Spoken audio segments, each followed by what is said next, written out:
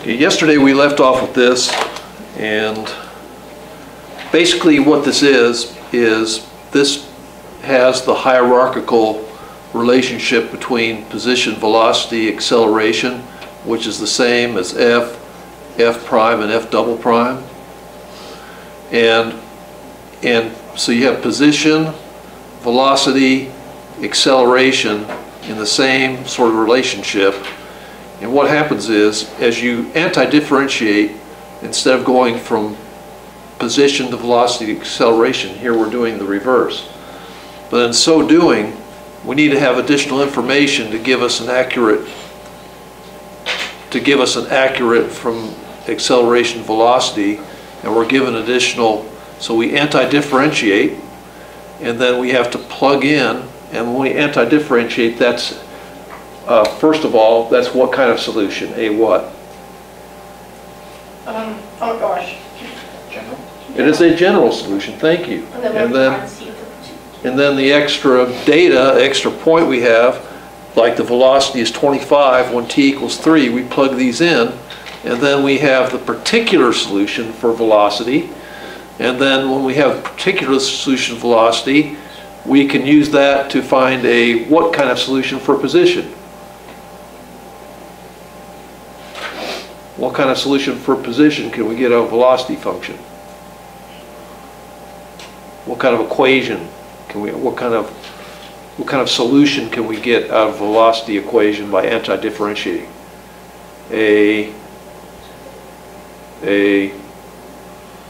Again, general solution. And then what can we do to make this a particular solution? Yeah, use the 1, 10 point to plug back in, and then you solve for C, and then you have finalized. So this is quite a process, isn't it? Because you got from acceleration to velocity, and then from velocity to position. And I bring this up because what I tell you is going to be on your final, a problem like this. All right? So I want you to be ready for that. Yeah, Mr. Grove, will there be like will you have like a review for the final that you're going to make? I don't know. I don't know if it'll be a review. I don't have one I don't have a review packet. But I think what we're going to do for that is I'm going to look at the test, and so we're going to have a review for that. We're going to review the things that are on there, including one like this, right? So there won't be like a packet? I won't have a packet. I will not have an official packet. I'll have little homework assignments, but no, I will not have an official packet this time. I don't have one ready right now, let's put it that way. But that's an idea. If I can get one together, I might. It'll be a small one if I do.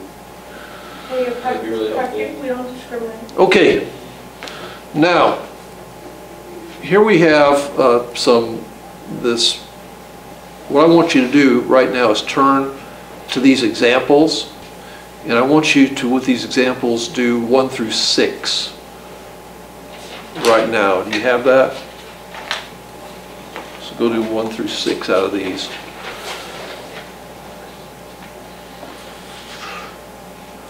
And then use the rules of anti-differentiation if you need to. And these look like they are mostly power rule type of things, or in little combinations and stuff.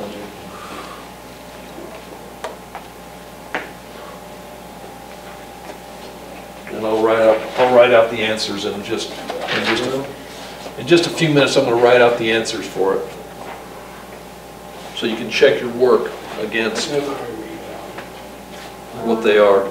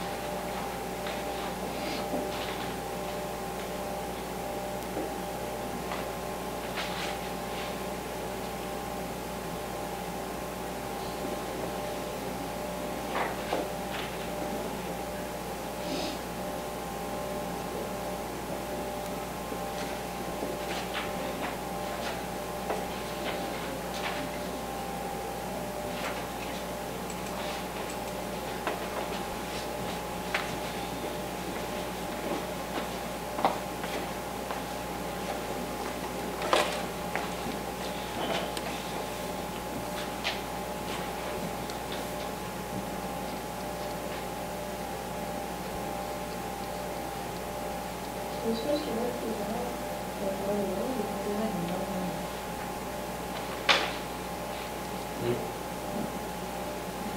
That's all we have. Because I didn't work it out. That's what I'm doing. This is the first step. This is what I'm making.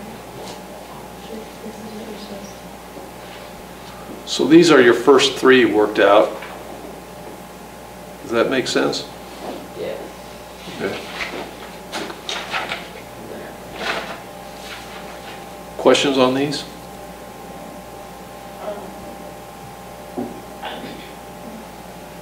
Okay. Like, why'd you put the 5 under the X and then put 6 and then put 13 and 13? Now this is, yeah, what it is, this is anti-differentiation. So what you're doing here, you're doing the opposite of differentiating. And so what you have is that That shouldn't be You're- over 6. should be over 6. Thank you for catching that. Yeah, that's Yeah, that was what, yeah. That's what caught you, yeah. I just scratched. Yeah, it's over 6. You're right. But other than that, you have the idea, other than my little mistake there? Yes, sir. Okay, thanks for catching that. Okay, let's look at the next set here.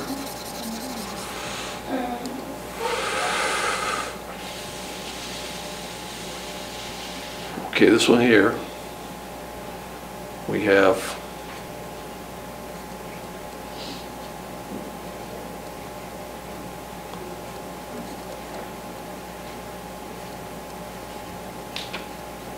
so that's number 4. And for number 5,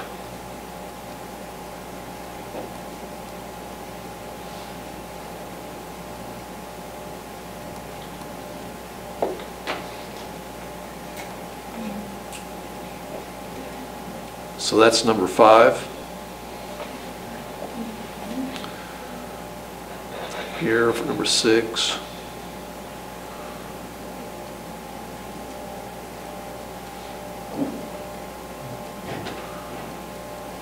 So that's number 6, okay?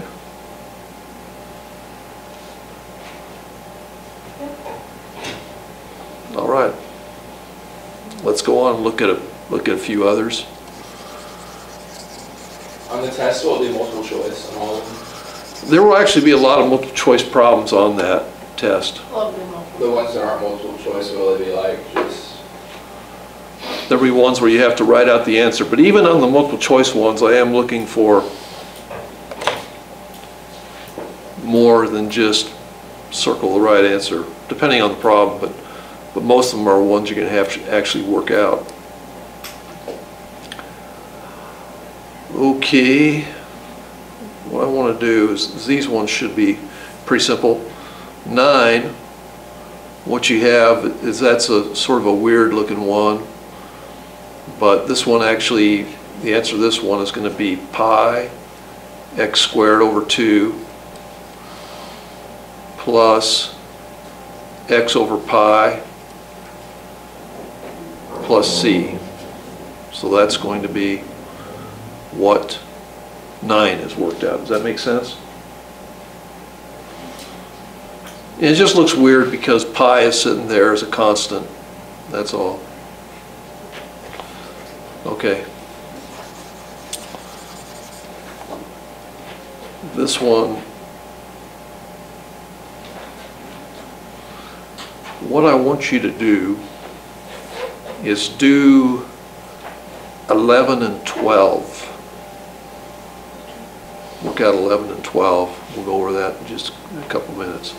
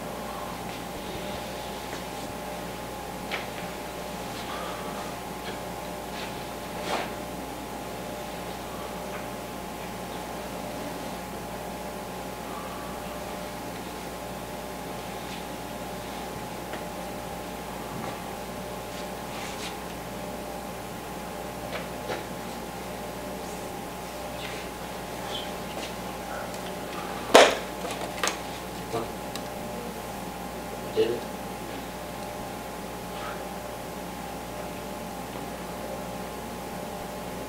Also, will we be allowed to use like our notes on the final or no? We'll see. I mean, probably at least a sheet that will have your Can I use some the basic on the things. final?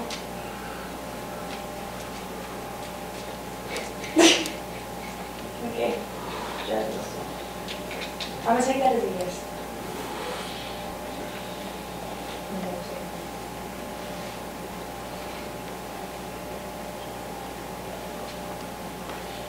Okay, number.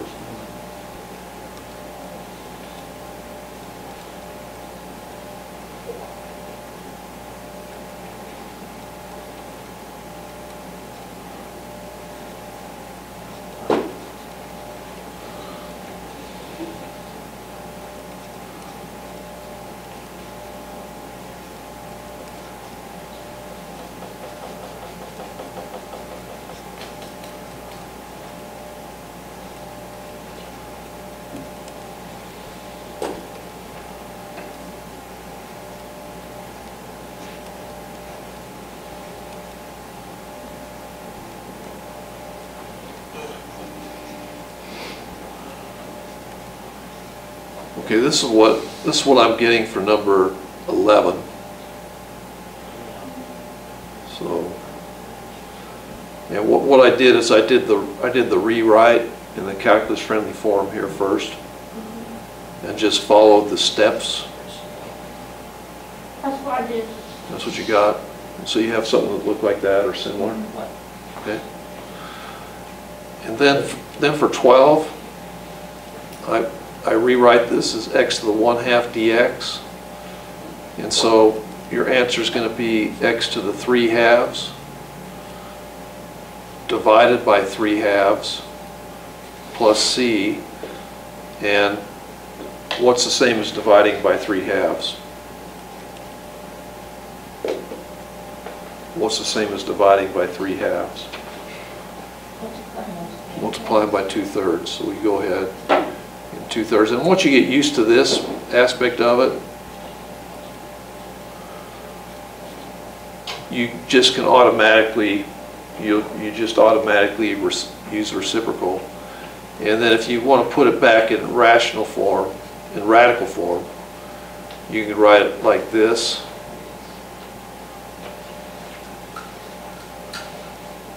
Something like that. Or you can put the cube on the outside. That's one way to do it too. Okay? Can you do 10? 10? Yeah.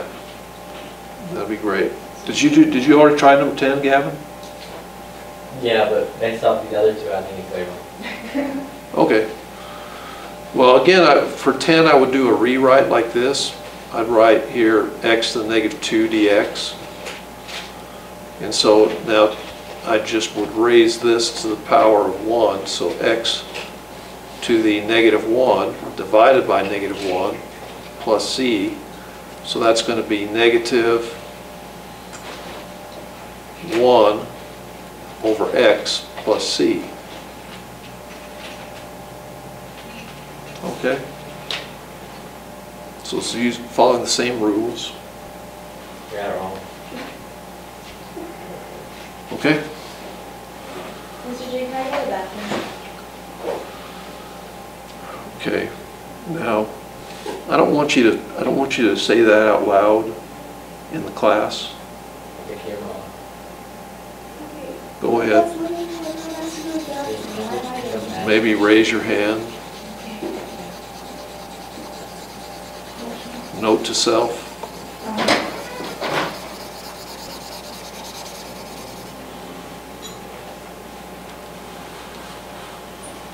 Okay. What I want you to do is, I want you to look at, why don't you do problem 14? Yeah, we're just, 14 is a good little mix of things. Number 14? Yeah, Haha, Mr. G, you're silly. that's right. Silly is my middle name. What was it really? Not really. Hannah probably thinks Silly's my middle name, after all. My What she's shoulder called. just popped and it hurt really bad. Okay, well, what you need to do, Kylie, is you wait till you're my age. And stuff will be popping even more. My shoulders do pop. And it just came upon me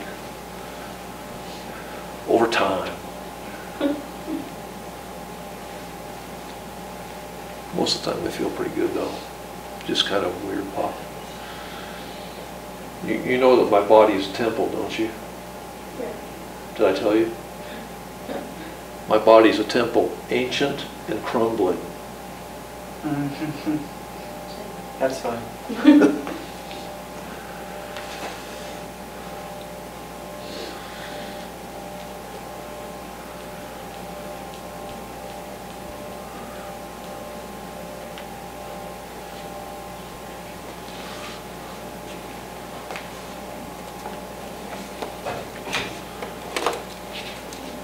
No, I messed up.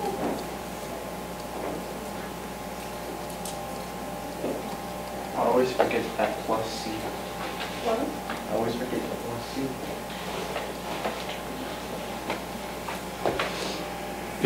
What happens is you always, Aaron, you said you always forget the plus C, and I wrote down plus C just because you told me that. Nah. And I wasn't ready for you. I got you this week. Yes, he did get me. So this will be a rewrite of that problem here. And so now to integrate, you would make this, you would add 1 to that. So you're going to have x to the 1/2.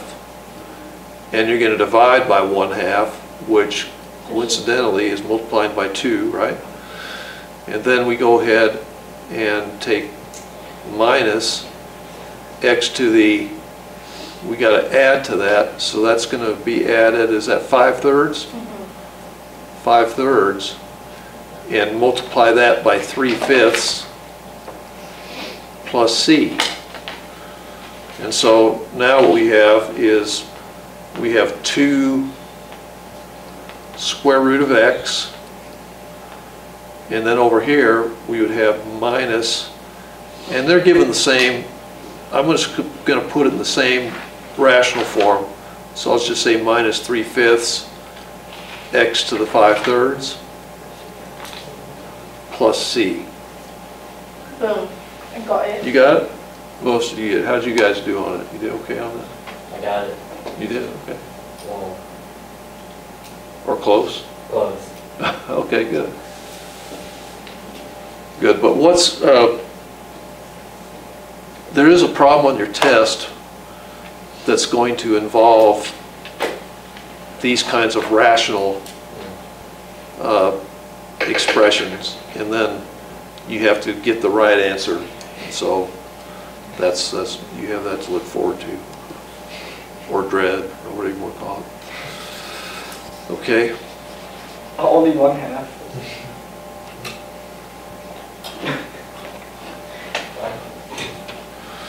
Okay, the thing that I like about this slide here is it really outlines strategies, or it mentions strategies for different types of problems.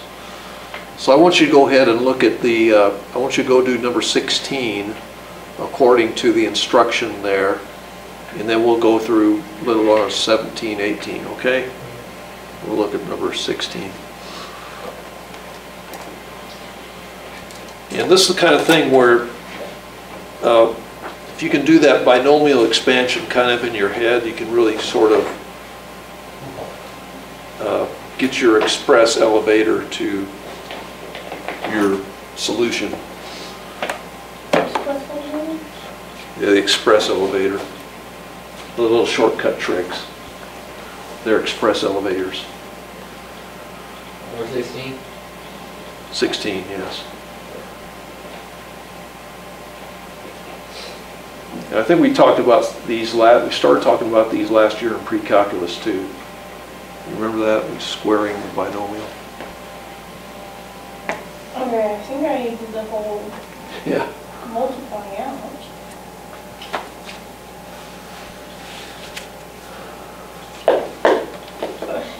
pens. I need my pencil. Yeah. Hey, Mr. Duro, on the final, you say that you were gonna do a curve on it. It sort of depends, yeah, I'm sure it will, but it's sort of, I don't know exactly what that's gonna look like yet. But which type of curve are you doing? I know there's like a few you do. Yeah, what I've done is I've used like a square root curve. And so it'll probably be some form of that. And how does that one work again? Well, what it does, you take the square root of the score. And add it. Yeah, of how many you got, or what you got wrong, right? No, that's what you got right. Okay. So what it is, for instance, here's a square root curve. If you get, say you get 50% of like a raw score, you take the square root of that, you get what's your square root of 0.5? Well, it's going to be 0.707. So that, according to that square root curve, that would be like a 71. Oh, If you get 25% right, which no one should get, everybody should do better than that, that'd end up being a 50. It's pretty good. That's not bad. Because the square root of 0.25 is 0.5. But what I want to see from your grade, I want to see like you get 90, and I take the square root curve and you go up to like a 94 or 93. That's what I want to see. That's what I'm looking for. That's all right. I'm afraid of the talking. I don't know. The way I look at it, Just take it all down. if I have like a high 90, as long as I get like in like the 70s range, it'll still say. Katrina looks all those red how cards. all that works. So. Yeah, the weighting of the final. Yeah, that's what it is. And here's another thing about your particular situation is that when it comes to class ranking here, class ranking happens here in this class really. And so you just don't want to, and what it is, class ranking wise, this is a superiority over other students, other seniors in this school for you, because no one else has this class, right? So it's going to help you. This class is, excuse me, Get this weighted. this class is weighted? Yeah. Yeah. So, Of course it's weighted. Last, I didn't know that, I thought I was just in here. Yeah, you have purpose. Yeah. so Ms. Dominguez didn't tell you that? Okay, no. She told me, You're supposed to be this. she told me I could either take another math or take them. Well, here's the thing about it is that I had a calculus student last year, Robert, who was taking calculus, and he wanted to take financial math just out of interest for what was taught in the topic, but then he looked at it and it would have torpedoed his class ranking, and so he said no, because what it would have averaged or diluted down his because it didn't have the bonus points of honors classes or so forth. So that's why I didn't do it. Okay, did you guys do this one? We suck. Let us do this I one. got 16, but I said, I don't know if you were supposed to do 17. Yeah, so what he has is, in my mind, if you expand this out, if you have, this is going to be 4x squared, and then 2 times the first and last, so it's going to be minus 12x, and then plus 9. And so that's just a mental expansion right there. I couldn't do it mentally, but I worked it out. So you worked it out, not mentally. Yeah. Well, here's, okay, what it is, you take the first term squared, which is that, and then the last term squared, and this middle one is 2 times the first and the last. So that's it.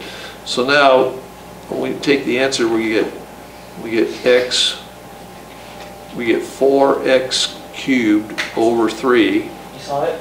minus 12x squared over 2 plus 9x plus c, and you can simplify this one a little bit to have it be 4/3 x cubed minus 6x squared plus 9x plus c.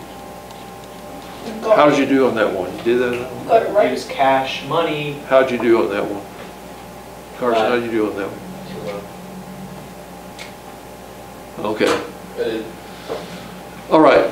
I want you to look at number 7. I'll try these other tricks. They call them tricks. I didn't want to call them tricks, but we call them tricks.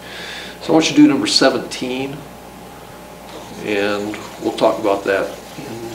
Didn't we do one like this?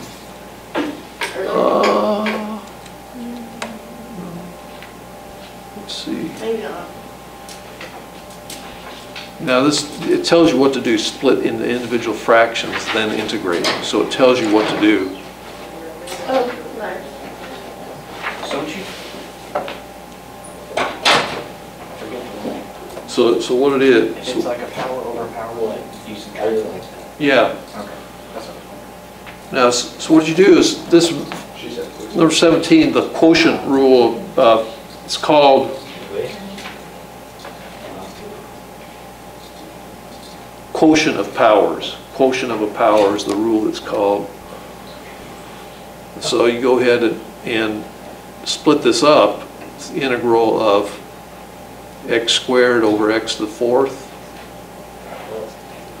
or x to the 4th, plus 3x over x to the 4th, plus 1 over x to the 4th, and that's going to be dx.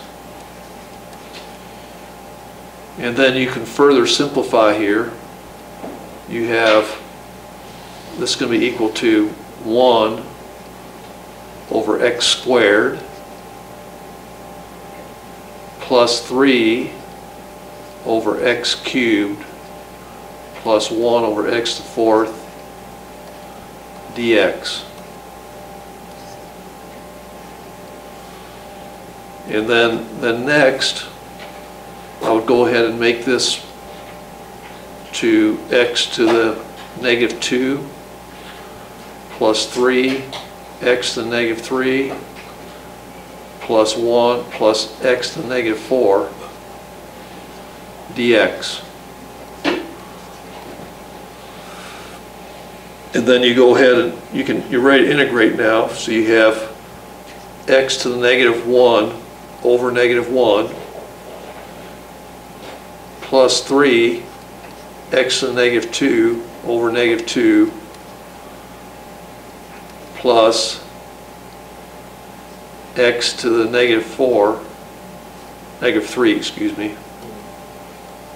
I have to add, right? Negative 3 over negative 3 plus c. Well, not plus c. Yeah, this. Hang on a second, I got that wrong.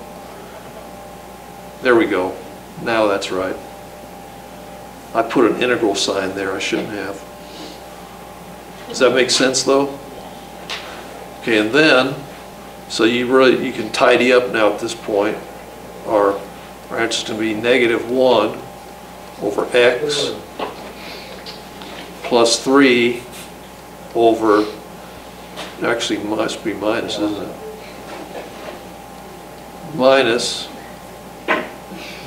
3 over 2x squared, and it's going to be minus 1, no, minus 3, excuse me, minus 3 over x cubed plus c. Did I get that right? I think so. Does that look right? Okay. Looks like right. Okay, what I want you to do now is go look at this one, 18. Actually, I want you to do another one than 18. I'm going to go down the page, another one. I want to do another one instead of 18. So,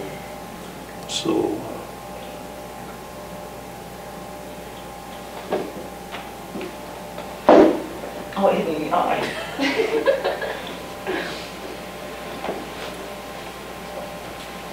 Okay, here, I want you to do this 18 right here. I want you to work out this particular 18. You see that? Yes. So do that one. And what that is, they give you f prime of x equals 3x minus 1. Yeah, what are we doing? Where's that at? The next page. Oh. So we're finding the integral. Yeah, so what you're doing is you're going to find, you're given f prime of x, but you're going to find f of x. Okay. So find f of x. Okay.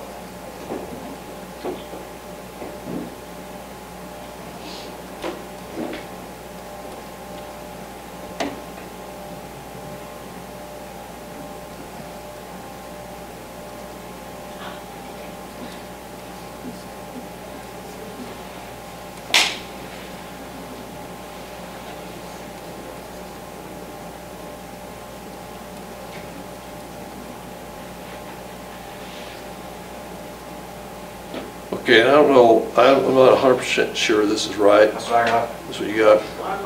So this is your particular solution here.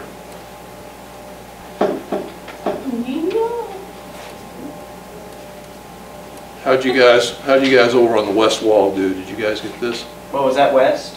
The west wall. Oh, I didn't get that, like, the final answer, but like. I was- Did you get to the general solution I okay? got to C.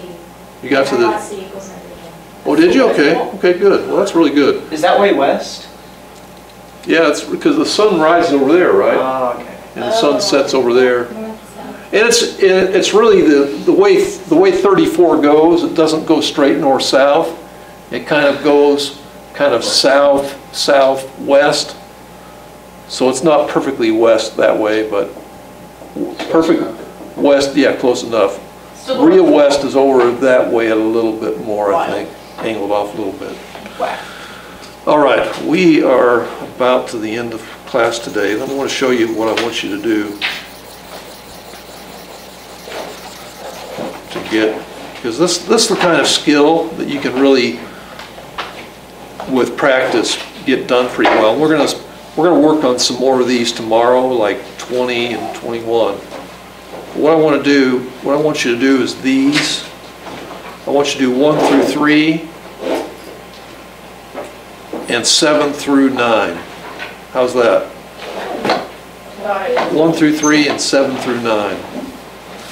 So that should be that should be like a 10 to 15 minute type of job. Can you do that tomorrow? And then a class. So you're gonna be able to do that, Hannah, 1 through 3 and 7 through 9? Okay, good. Then we'll, 4 through 6? yeah, don't worry about 4 through 6. I want to keep the assignments kind of short, okay?